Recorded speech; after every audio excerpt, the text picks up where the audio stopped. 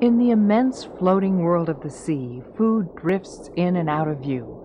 The sea is a soup, a very dilute broth of small plants, animals, and their remains. Eating this suspended food requires special adaptations.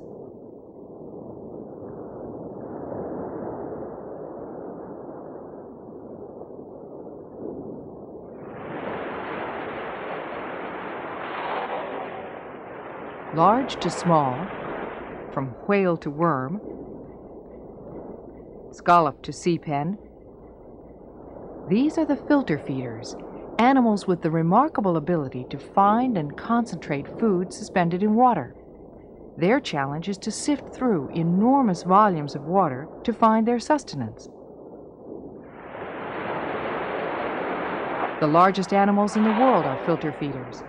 Here, humpback whales lunge through schools of small fish. Thousands of gallons of water stream out of their mouths, leaving anchovies trapped on fringed filter plates called baleen. Just as whales strain fish, anchovies strain small animals called copepods. Swimming with their mouths wide open, anchovies capture these animals on gill rakers, bony filters along the anchovies' gills. The copepod faces the same challenge. Lots of water to comb for little food.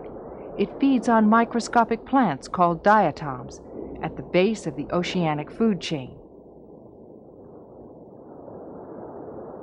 As much as they range in size, filter feeders vary in technique. Some, like this copepod, create currents by paddling their appendages. Copepods detect diatoms in the currents and direct these morsels into their mouths. Bryozoans are an example of other marine organisms that scan and trap their food. Like many animals in the sea, barnacles are immobile and must rely on currents to bring food to them. They filter minute plants and animals through net-like legs.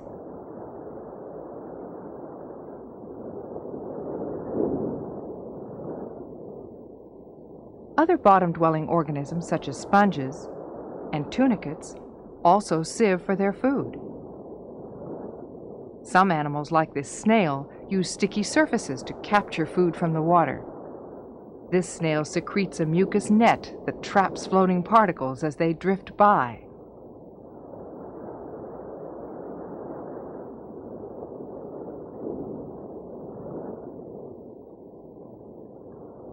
Various species of sea cucumbers feed with sticky surfaces, as do this brittle star and this jellyfish.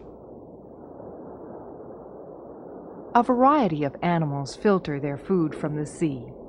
Some swim slowly. Others dwell on the sea floor. Wherever they are, the ocean's restless motion provides these animals with a constantly replenished food source.